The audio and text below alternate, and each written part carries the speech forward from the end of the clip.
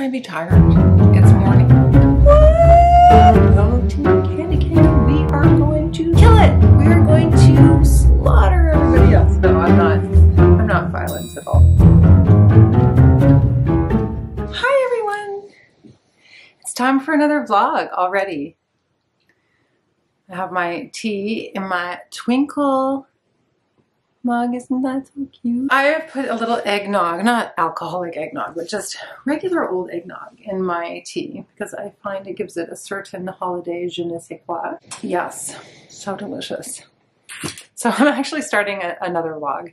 I don't know how many vlogs I'm going to do this month. I just like to wing it. If you're new to my channel, my name's Jess. Hi, nice to meet you. And I talk about what kind of books? Fiction. I like a lot of different genres of books.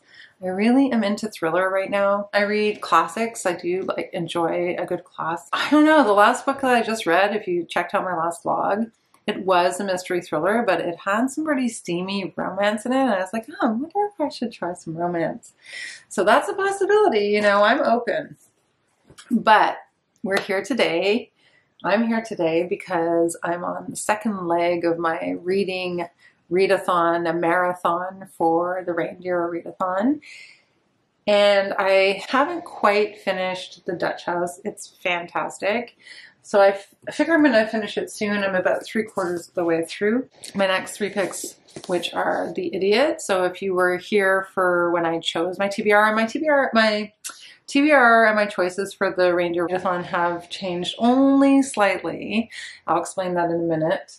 But if you checked out the video for when I made my choices for the readathon, this was the book that I chose by random selection, and I used random number generator. I also realized that it might be kind of fun to listen to this one on audiobook, so I've started listening to it on audiobook. Sorry, it's hard to get the light. Keep the light. The light is...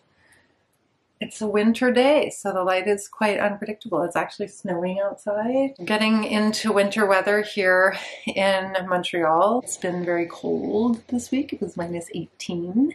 Ouch! Chilly. Lots of ice. Everyone running around trying not to break their necks out there. Very much enjoying the first part of this book. I don't know if it's autobiographical. I think it might. It's very funny. It's about a young woman, the child of Turkish immigrants, who is attending Harvard. Her name is Celine. It's just about her experience as a student at Harvard. I think she's in a literature program. She's definitely taking arts and literature classes. She's taking a Russian class. Just about the friendships that she develops, in particular with this woman, Svetlana, and this boy that she starts to correspond with named Ivan.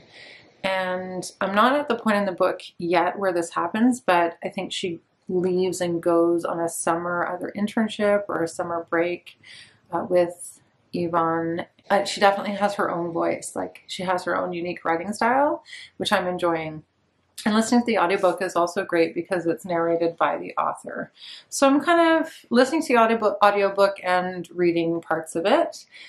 And yeah, so I'm hoping to finish that in the next couple of days. I'm going to take you along with me. Okay, so that was the 30-pointer. And then because I'm listening to the audiobook, there's a bonus of Christmas Carol of 15 points. So when I'm finished, this is going to be another 45 points for my team. Just slightly competitive. And then the next book is, I think it's 15 points, is my choice for my 5-star prediction. And if I overthink this, it is possible this might not get 5 stars.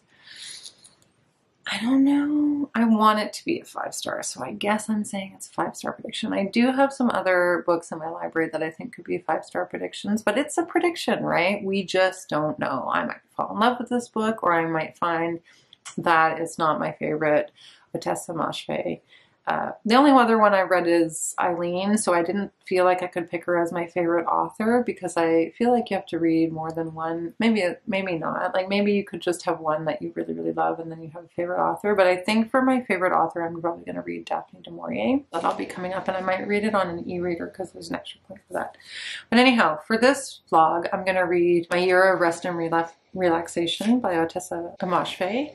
I don't know if people know about Otessa Moshfegh. She wrote another book called Eileen, which I really loved. It was about a woman who, well, anyway, I'm not going to go into the story of Eileen because we're talking about this book today.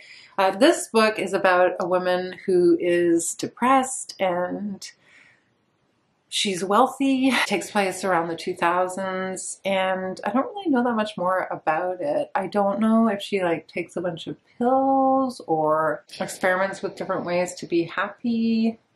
I hear it's a very dark sense of humor. I don't really know what the plot is, but I'm very much looking forward to this because I'm curious about it, and I just want to see what she does with this book. So I will be reading it for the vlog, and I'm excited to share my reading experience of that one with you. And then here's where I really switched everything up because I was going to read Homegoing by Gyasi as my for the prompt for Cupid, which is take a shot at reading a new author. It's worth 25 points.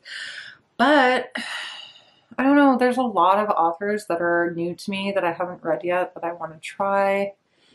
There's a couple of classic, like I was thinking about reading a James Baldwin. I was thinking about reading a Toni Morrison. I was thinking about reading Sally Rooney because I've never read any Sally Rooney. And then I remembered that I went book shopping and I found this, I was really into buying thrillers and mysteries, and I found there was one that was being promoted by this woman, Catherine Steadman. Her new book was being promoted and I was like, oh, I should read that. And then I read the cover, the slipcover, and there was someone quoted saying like, don't bother, read her first one and then you can go down the rabbit hole or go, you know, then she can become one of your favorite authors or you'll be hooked on her books or something like that. So I was like, oh, I should get her first one and read the first one. And because it's a readathon, I feel like it might be a little bit quicker. I don't know. I got really bogged down with Bernardine Evaristo, and I'm reticent to get really bogged down. Also because I kind of just want to read something, I don't know, a little more a page turner. And by all accounts, this book is a page turner. Something in the Water by Catherine Steadman. Apparently, the title really gives away the plot line. Apparently, there are a couple scuba diving and they see something in the water. And then from there, it's a series of bad decisions, twists and turns, and high-paced drama, which I am down for. So I know I kind of switched things up, and I really do want to read Gyasi at some point, and I may get to Gyasi before the end of the year. Doubtful, but I could. This is what I'm going for this reading vlog. And if I finish them all, which I'm pretty sure I'm going to because it's still only, so we're not even in the middle of December yet. So that'll be another 85 points for our team. Woohoo! Oh, and I forgot I was going to do some unboxing as well. I was going to do the unboxing first before I talked about the books I was going to read. Also, please stick around for this vlog because we're going to be decorating the Christmas tree. I got a holiday puzzle out. We just made cookies. I mean, it's going to be fun. It's going to be very festive feeling. Okay, so this, I know exactly what this is because I've ordered from these girls before. They're Canadian, which is so great, on Etsy, but I found them on Instagram, I think. Happy Gang Co. I'll link their, oh, it's so cute the way it's packaged. I'm not going to actually take the packaging, the wrapping apart because it's a gift. Open it, it looks like this. And of course, the quote is, "'Tis the damn season." So if you know, you know, and with a cute little star, "'Tis the damn season" in red. That is so cute. I'm so excited to give that as a present. 'Tis the damn season. I want a 'Tis the damn season sweatshirt. I want the gifts I give to other people. Do you ever feel that way? Does that ever cross your mind? I'm so excited to wrap that up and put it under the tree. Oh! Okay, and here's the other one that came, the other box that came today. I love this time of year because so much stuff is coming in the mail. I think this might be gifts from my cousin. It says, it's pretty exciting because it's from Birmingham. It says Royal Mail. You can see, it says Royal Mail with a crown. You gonna come and say hi to the camera, Fifi? Get my dog to come and say hi. She's very camera shy. Okay, so I'm gonna open, I got the scissors. This is quite tightly bound.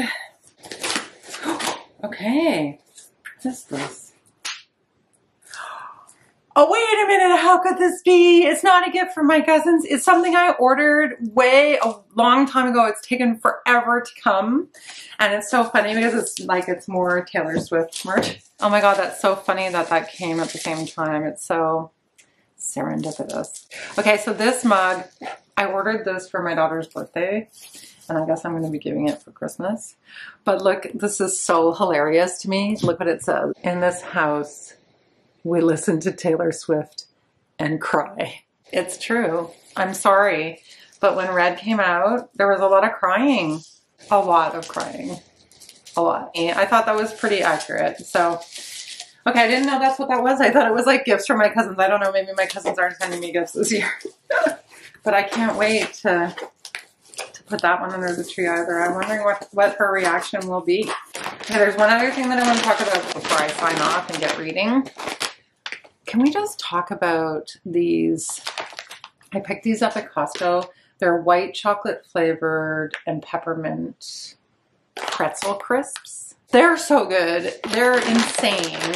Look how cute. First of all, I love chocolate covered pretzels. It's like my favorite combination. And then look at these. These have little candy cane white chocolate.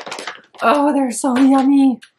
So yeah, nothing is sponsored, but these are so good. And if you dip them in your little tea, oh my gosh. Oh my gosh. Oh my gosh, it's so good. Yummy. Yummy. Okay, everyone. Welcome to another vlog. Welcome to another vlog. If any of my Team Candy Cane beauties are watching, we got this. We got this. Tell me what you're reading. Tell me how it's going. If you're not signed up for the Reindeer Readathon, tell me what you're reading. Tell me if you've read any of these. Tell me what you think. I love hearing from you in the comments below. Bye for now. I'll check back with you soon. Hello. It's a little bit late at night, so the lighting is not so fantastic as it can be. But I'm going to work on my puzzle, guys. Look, I got a puzzle. Got a real fun, Christmassy puzzle to work on today. Tonight, I'm going to listen to my audiobook. I'm going to work on my puzzle.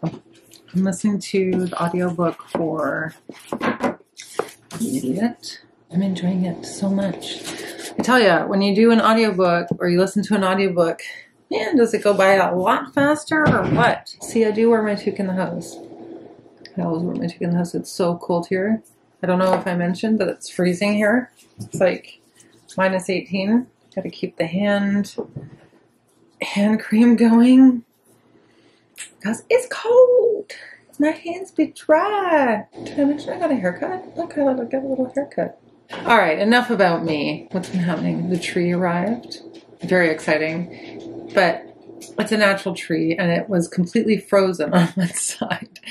So the guy really nicely like put it in my tree stand, but it needs to defrost. So like all the branches need to come down and then I will show you the spectacular tree. Yeah, we're going to decorate the tree. I don't know what day we're going to decorate the tree. Things are a little loosey-goosey around here.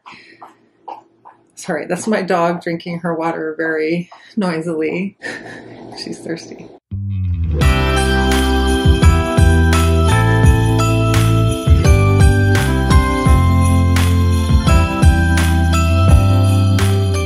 Hello, everyone. So we have a pretty fun day planned. We're going to be heading downtown to do a little bit of shopping. We're going to go and have some sushi for lunch. It's a tradition in our family to go to the museum and buy an ornament, and we're going to keep that tradition alive. Normally we go to the museum bistro, but unfortunately it's closed due to the pandemic, so we won't be doing that. But we're going to go and get some sushi instead, and I think it's going to be a really nice day. It's very cloudy out. And then I'm going to meet up with my girlfriend and we're going to go for a walk on the mountain. I haven't started these two books yet because I got sucked into The Idiot. It's an exploration of this girl, our main character, Celine's freshman year at Harvard, and she's a liberal arts student, so she's taking courses in literature. She takes a Russian class, and she meets a woman there named Svetlana, who she becomes friends with. And she also starts up a relationship, a friendship, and a correspondence with a guy named Ivan, who I think we're really to believe that she's in love with at this point. I'm almost at part 2, so I'm about 200 pages in. I'm about halfway through. The only problem is that Ivan has a girlfriend, so that's a bit obnoxious. I find that a bit obnoxious. I think that some of the commentary that she's making, albeit not deeply, like a lot of this is so... Like there's a lot of dry humor, but it's also a lot of this is like little vignettes. She's writing in sort of little vignettes of observations, and it's a bit scattered. And I think it's meant to represent kind of the brain of an 18-year-old and possibly the brain of an idiot. Or that at that age, maybe we're all idiots in a sense. I mean, an idiot savant, maybe. I don't know. I'm not quite sure what she's getting at, but I will formulate that opinion, I'm sure, as I go along. But I mean, honestly, she seems to have her own voice. Like, I really appreciate her voice. I'm having trouble getting this earring in my ear. But I appreciate that she has her own voice and that her wit and her humor are evident. For some people, that's not enough. You know, we need to have like a moving plot and a lot of really interesting things that happen in the book. But so far, I'm okay with it. I'm okay with just the description of kind of, you know, academic life in an Ivy League school and the kinds of thoughts. It's so interesting because I had reviewed Second Place and I really didn't like that. In Second Place, I even said that I thought it was pretentious. And I think a lot of people think this book is pretentious. But for whatever reason, this is just resonating much more with me as being more genuine in a certain way. Something is helping me to connect a lot more with this writing and the observations that we make. I mean, this is so up my alley. Might be up your alley too. So they're in a cafe. She's in a cafe with Ivan. And this is page 175. And they're listening to the Cranberries happens to be playing. So I'll just read from there, and you can get a sense of her writing and what I mean when I say it's kind of these anecdotal observations, but with very dry humor and very witty. She writes, all around us people were laughing and roaring so loudly that we had to lean in close and shout past each other's ears. Linger by the Cranberries was playing in the background. You've got me wrapped around your finger, the singer warbled over and over in a girly, excessively beautiful voice. It felt ominous to me, the aestheticized girliness, infatuation, and weakness. Do you like the Cranberries? Ivan asked. I don't really like this song, I said. Do you? I like it. He was pulling apart and counting a wad of 5s and singles. I have enough money for 2 more each. 2 more beers. I realized he meant 2 more beers. My heart sank. I had thought getting a drink meant you only had to have 1 drink. I can't, I said. Why not? I have to get up early. He stared at me. It's not even 11 yet. I felt so unhappy. I just didn't understand why we couldn't skip the part where I drank 2 more pints of beer. Well, I don't want to push you, Ivan said, somehow, ironically, as if alluding to the scenario known to us both in which boys pushed girls, and which was so obviously not what was going on. I was embarrassed, because I felt that by refusing to drink, by being afraid to drink, I was implying that I thought that was what was going on, and that he was going to take advantage of me. A phrase it was impossible to imagine without quotation marks. How about if I get 1 more beer and we share it, Ivan said. I said, okay. He went to the bar. Linger ended and was succeeded by Smells Like Teen Spirit, a song I liked because it seemed so companionable and free and simultaneously negative and cheerful. I just feel like that's an original voice that I'm interested in reading. So despite the fact that we're a little lacking in plot, I am enjoying this voice, this perspective. So we'll see what happens. I'll report back. That's my little update for the reading vlog. Get some reading done later today. Get started on either one or both of the other books. And I'll be vlogging for the rest of the weekend. Oh yeah, we're going to be decorating the tree later too, so stick around for that.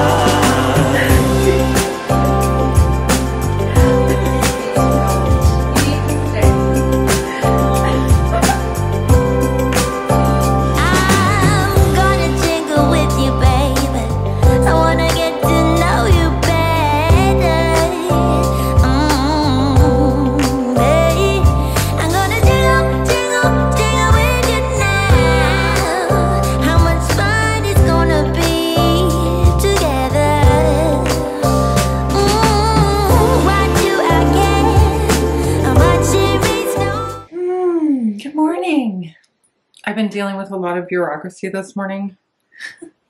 Always so much fun. And I know everyone's promoting this all over the internet, but here we go. That's better. This Laneige.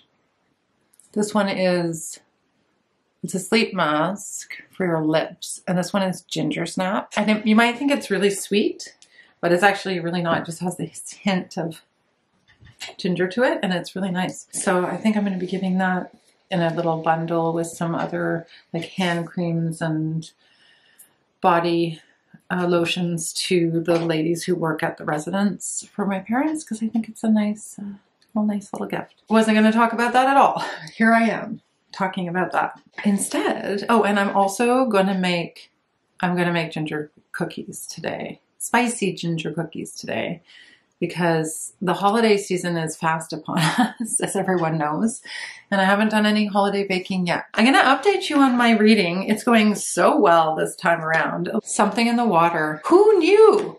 So this is written by, I mean, I guess some people knew, I just didn't know. She's a new to me author. It's written by Steadman, who, I didn't realize this, she played Mabel Lane Fox in Downton Abbey. Mabel Lane Fox, is that one of the main characters in Downton Abbey? Wow, I should really look that up. Let's find out.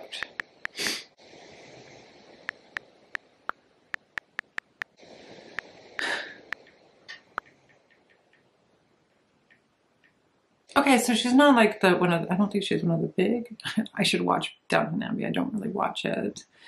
She's such a good writer. I'm impressed by this woman's writing. It's so impressive. I've been thoroughly enjoying this read. It's the kind of mystery story where the character just keeps on making bad decision after bad decision. Perhaps we all make bad decisions. So looking back on it, maybe we see when we've made bad decisions. But this character, you're reading and you're thinking, please don't do that. Please don't do that. And there are a lot of indications that the character is making bad decisions, because there are things like, oh, I shouldn't be talking about this on the phone. The phone could be being tapped. And then like a couple of chapters later, they're talking on the phone about something they shouldn't be talking about on the phone, that kind of thing. So there's lots of reminders of the things that probably they shouldn't be doing. But it's definitely one of those stories where the character really is getting themselves into hot water. So it's not about sharks. Hate to give you the spoiler, but it's not about sharks. What happens is that this couple on their honeymoon finds a mysterious bag during a dive. Oh, no, there are some papers. They find papers in the water, and then they decide to dive to see where the papers came from. And in the end, what gets discovered. And so if you don't want any spoilers at all, you need to pause because I am going to reveal some of the information about the book. I won't reveal everything, but I'm going to reveal some of it. I don't know everything because I'm not finished. What happens is that she and her husband discover a bag, and the bag is full of contraband, and they discover that a plane has crashed. And then there's all this moral debate back and forth about the decisions that they make moving forward from there, like whether they should call the police, whether they should hand the bag in, whether they should keep what they found, whether they should try to learn more about which are clearly criminals who own the bag. Will people be coming after them? And that's spliced in with the story about her documentary that she's making, where she's following 3 criminals when they're released from prison, one of whom is a real hardcore gang leader who she ultimately turns to for help, which is obviously like a terrible decision. And then all through this as well, I feel very suspicious of the husband, because the character, it's written from the perspective of Erin, the wife, and she's keeping secrets from her husband. And then as we're going along, we're kind of realizing he's keeping secrets from her as well. So this is a juicy mystery. There are lots of little twists and turns that keep you wondering what's happening. So far, we really don't know what the end is going to be, except that we do know that the husband dies, because the opening scene is her digging the grave for her husband. Did she kill her husband? Did the gangsters kill her husband? What's going on here? Let's find out, right? The one thing I would say too is that she's crossed a line at a certain point after having found this contraband from being like a good person to becoming a morally great character, because she wants to keep this contraband and she wants to be able to do it without the consequences, the legal consequences, or the potential consequences of having stolen it from gangsters. So she writes about this too. And it's interesting because her whole documentary is about the morality of these criminals, like because one of them euthanized her mom and that's why she was in prison. One of them like tortured and killed people, so that's why he's in prison. And one of them was involved in a riot and has been radicalized and is now going to Syria, and that's why she's in prison. So she's pondering all of this a little bit, like she has a bit of self-reflection. So she writes, sitting across from Charlotte McInroy in her lovely family kitchen, I wonder what I am now. Less than a month ago, I was just an average person, a civilian, someone with no angle. I belonged on the good side of the table, and on the other side were the bad people.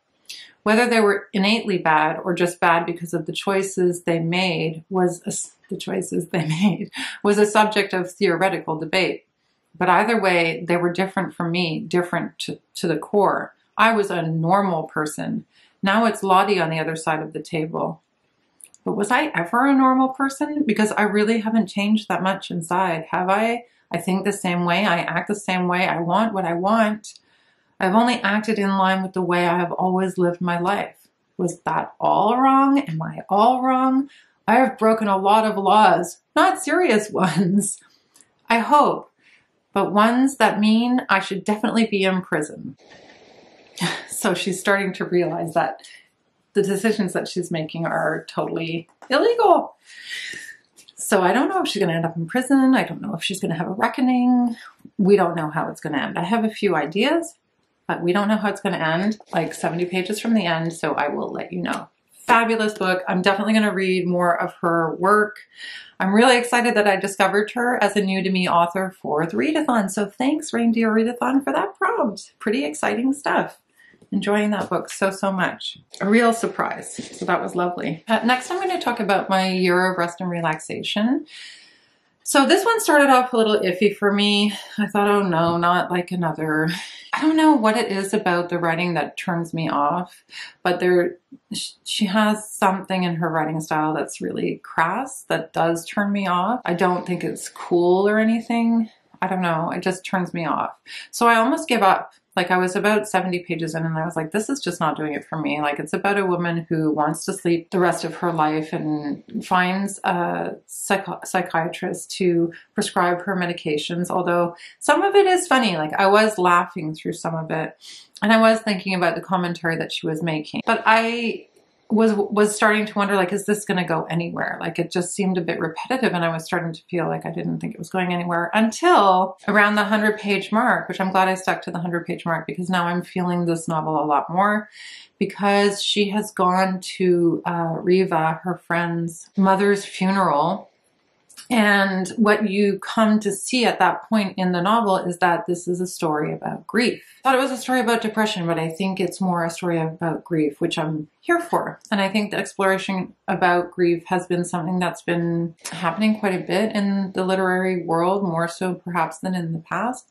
And I'm down for that. I'm interested in that. I'm dealing with a lot of grief myself. So that part has been great. Like I've been enjoying reading it from that point on. She writes, I lay awake for a long time. It was like sitting in a cinema after the lights go down, waiting for the previews to begin, but nothing was happening.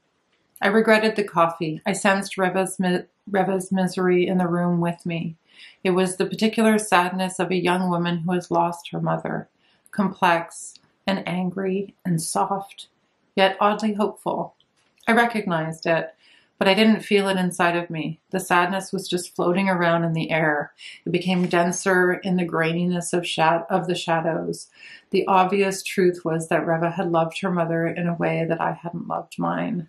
My mother hadn't been easy to love. So at this point, I'm more interested, like I'm more invested because I think it's complicated. I think that grief is complicated and I think that it can lead to depression. And it's interesting because what she's doing, this medicating herself, is in an effort to escape the grief that she feels for the death of her parents. Her father and mother died really close in time, the timeline to one another in the story. So she's trying to process the grief, but it's too painful, so she's trying to escape it. So that's kind of makes a little bit more sense to me. At first I thought it was just someone who just couldn't handle society, which is in and of itself a commentary that's made. Like, society is so ridiculous, and I could go into a bit more of a deep dive, I think, on it, but I just wanted to update you to that point, and we'll see what happens as I finish this one. It's also going very quickly. The Idiot. Okay, so The Idiot, I mean, I don't have as much more to say about The Idiot so far. It's a little bit of the same. The same is continuing. I'm at 250 pages, and she's now in Paris. They're in Paris, and this guy that she is in love with, Yvonne, clearly has a girlfriend, has told his girlfriend that Celine doesn't mean anything to him, and yet he's followed her to, well, I don't know about followed her, but he's appeared in Paris. Like, he was on the plane going to Paris when she was going to Paris. And now there's a lot of discussion about what is this, like, do you hate yourself? Like, her friend Svetlana is saying, like, you know, you have all this self-loathing, and why would you be involved with someone who, you know, treats you like that and has a girlfriend, and a lot of questions about your self-worth. I stood beside Yvonne. Hi, I said. He didn't look at me. Happy birthday, he said. I didn't recognize you because of your haircut, I said. His gloom seemed to intensify. That's why I got the haircut. I thought that was funny, but he didn't laugh. I didn't know you were going to Paris, I said. I didn't know you were going to Paris, he said. Then we stood there not saying anything. Well, see you later, I said. I guess so, he said. That wasn't so bad, was it? Asked Svetlana afterwards. I don't know, I said. He sounded angry. You always think everyone is angry. Come on, don't be morose. She put her arm around my shoulders. I tried to find out the situation from Emery, but she doesn't know anything. She doesn't know why he's here. They just met by chance in the airport. She doesn't even know what dogs she's walking or where she's going to stay, I pointed out. Why would she know his plans? Well, I thought it would cheer you up that at least they're not going to Paris together. I mean, she is really beautiful. We rejoined Robin and Bill. Bill kept asking questions. Who's this guy? What's his name? That's his name? Celine likes him? He turned to me. Why do you look like that? You should be happy. A lot of things can happen in an airplane at night, 30,000 feet above the ocean. Just so, like, such the typical awkward, what do you do when people aren't honest and open about how they feel, and there's some weirdness and manipulation going on, and you don't know how to, like, you know, you want to make, like, you know, she wants to have him like her, so she's trying to impress him, but doesn't want to impress him, like that push and pull of wanting someone to like you, but also not wanting to have to convince them to like you.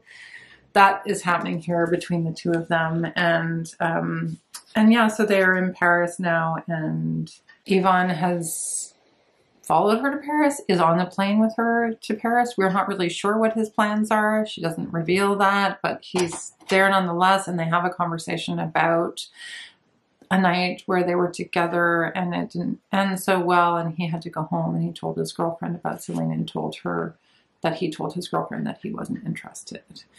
And I think they break up. Anyhow, there's a lot of that, like, back and forth happening between these two. I'm still enjoying it, and I will give you more info in the wrap-up when I wrap it up.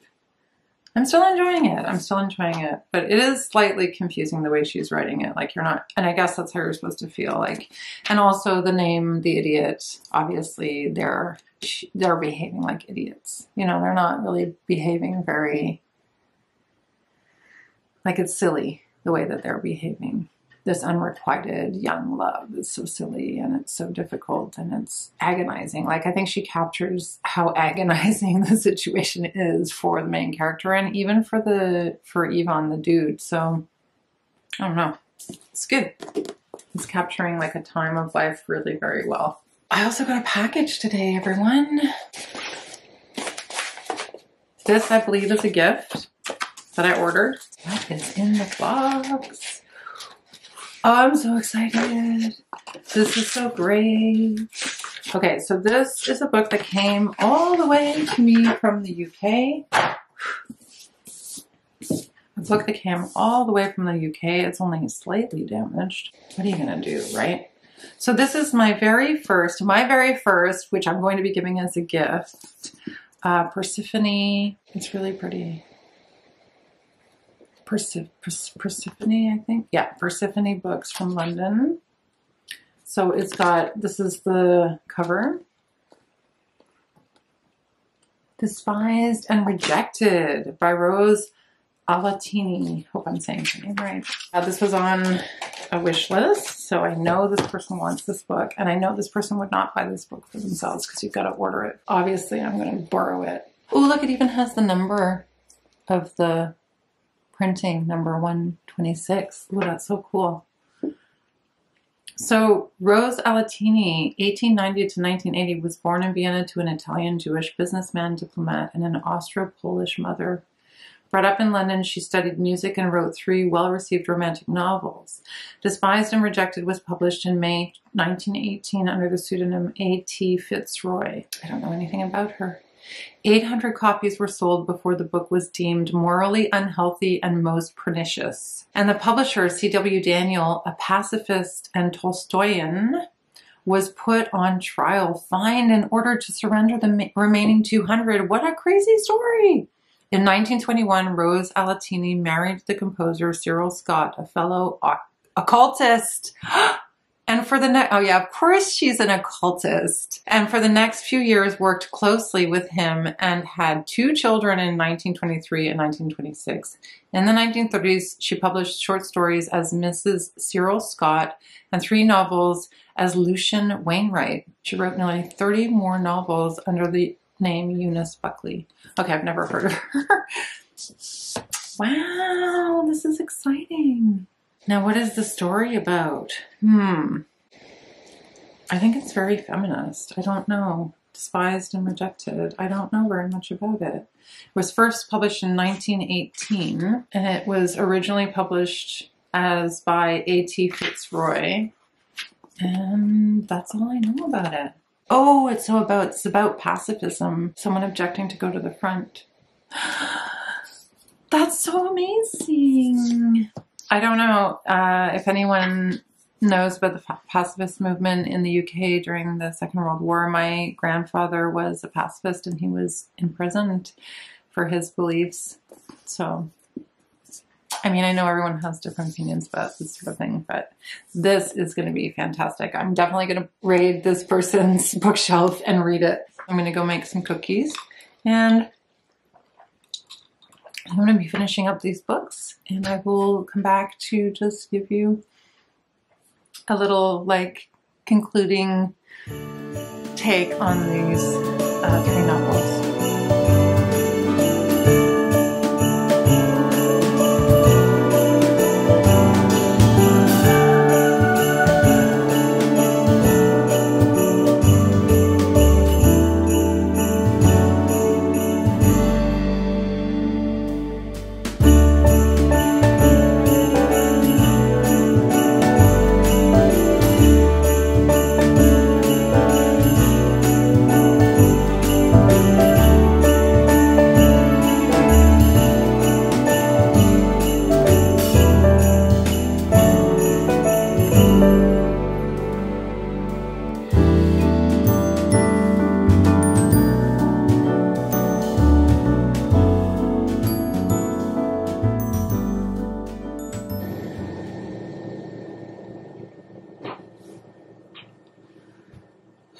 Making Christmas cookies, getting in the spirit.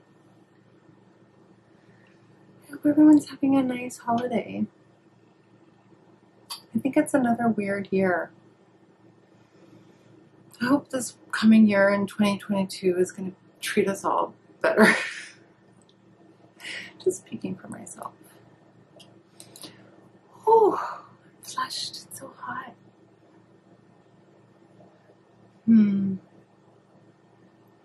Oh, I finish my book. It was gripping. It was so gripping and so good. So I finished Something in the Water. Very exciting. I'm going to fill you in on what I think about it. I'm going to sleep on it and let you know.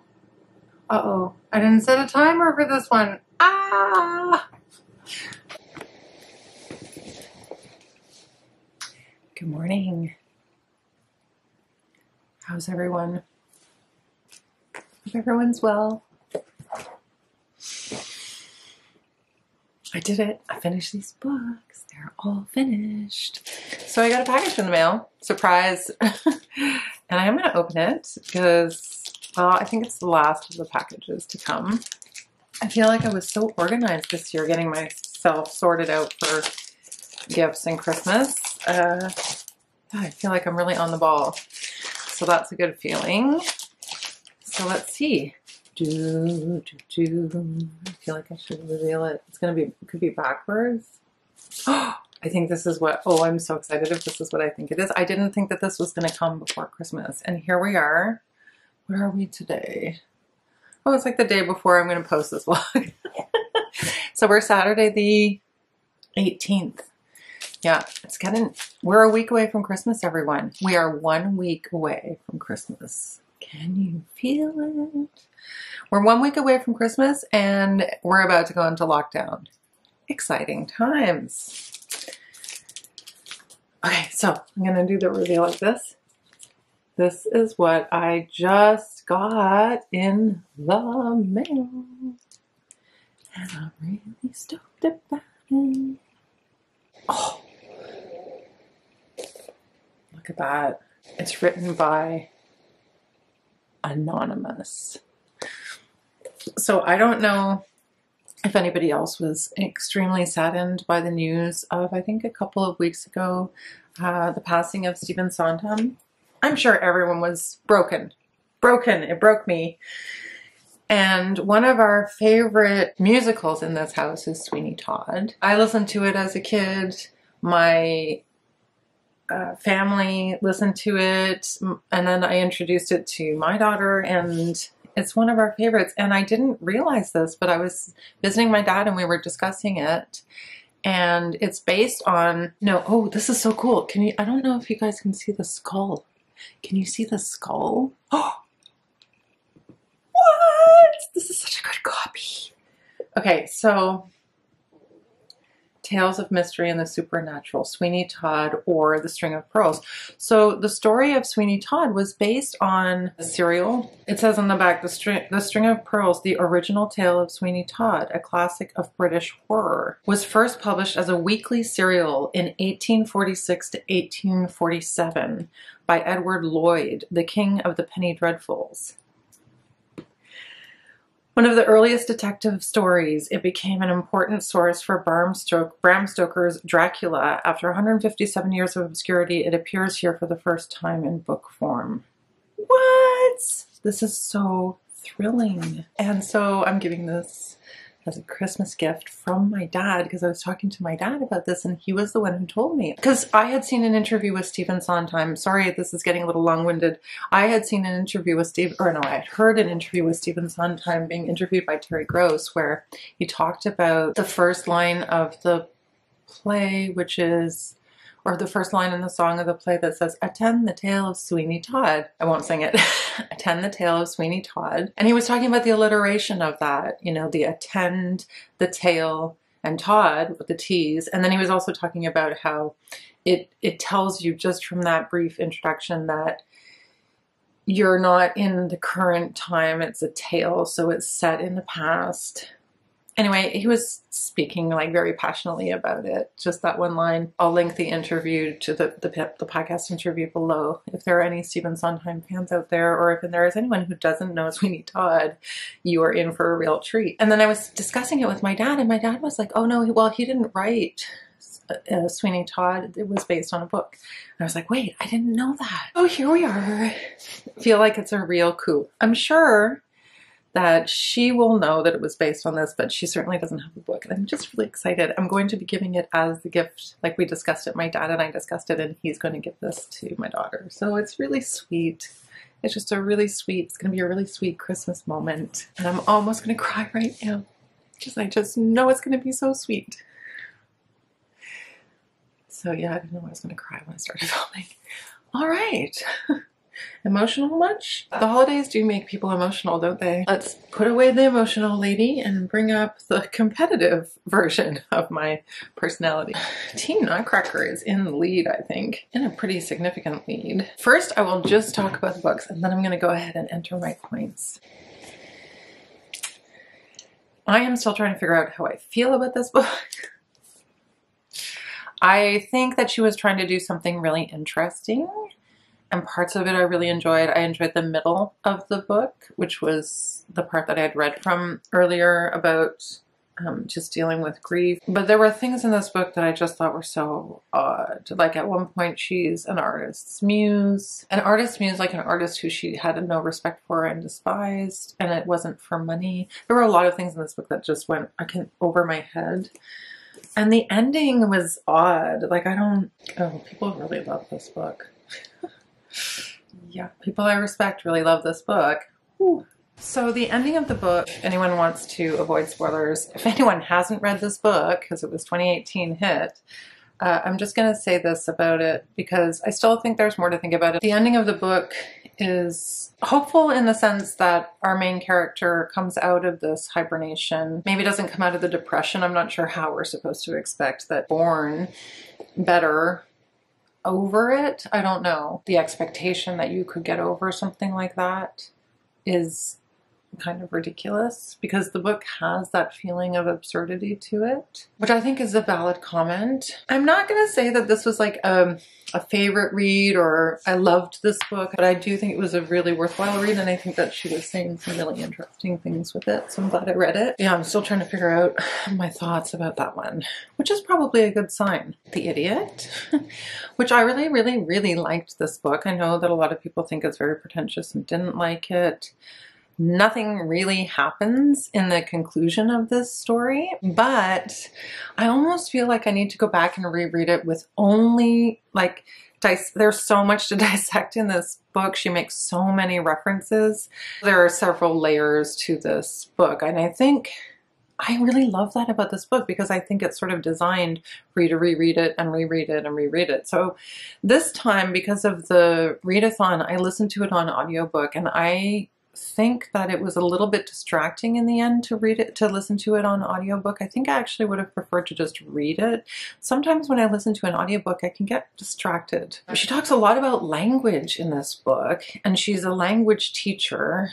And I think that she's saying quite a bit there about why we study language, how we use language, what it means. Like, I feel like there's a whole other like undercurrent and story and commentary going on that I'd like to explore again. And then there's the story, of course, about youth and coming of age and academia and all of that kind of commentary, which is great and witty, and the humor is very dry. There's also some commentary about family, identity, isolation, or feeling like you're isolated from others, that you don't see the world the same way other people do. Like our main character, Celine, really doesn't see the world the way the people around her see the world, and she has a hard time coming to terms with that.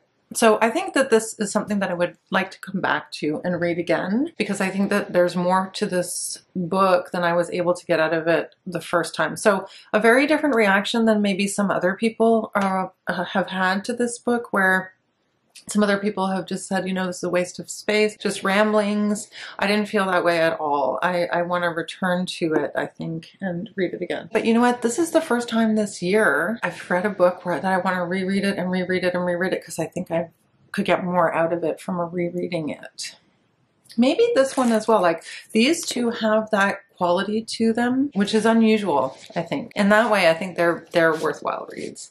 Now, they could just be spinning my wheels. I don't know. It could just be spinning my wheels, but I think there's more to those two than meets the eye. Something in the Water. I'm not going to say how this book ends. It ends a little bit abruptly as well. This was such a nice new discovery for me. I'm very much looking forward to reading more of Catherine Steadman's work. I think because I spoke so much about this already in the vlog, there's not really anything more for me to say, except that if you're looking for a gripping mystery thriller, this is certainly an author that you should check out. And I'm definitely going to be putting her other two books. The second one is called Mr. Nobody, and the third one is called The Disappearing Act. I'm going to put them both on my wish list and TBRs for the coming year. I had so much fun reading these books. Up next, I have 3 more books for the readathon. Up next, I'm going to be reading The Overstory by Richard Powers. Off to a cracking start. And what else? Oh, I'm going to read a Daphne du Maurier for the favorite author prompt. I don't know, I'm gonna pick a collection of short stories, I think, for the final one. And I think I'm gonna make it to reading all of them. Oh, let's put in our points, shall we? Yeah. Thank you so much for spending this time with me. If you like this video, you know what to do. You ring the bell, you hit subscribe, you give it a thumbs up. And if you didn't like this video, maybe you should just keep it to yourself.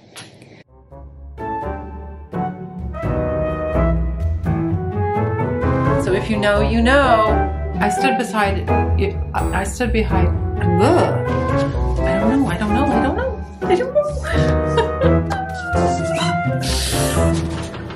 This one's kind of funny looking. This one's legs got a little too far spread out. What?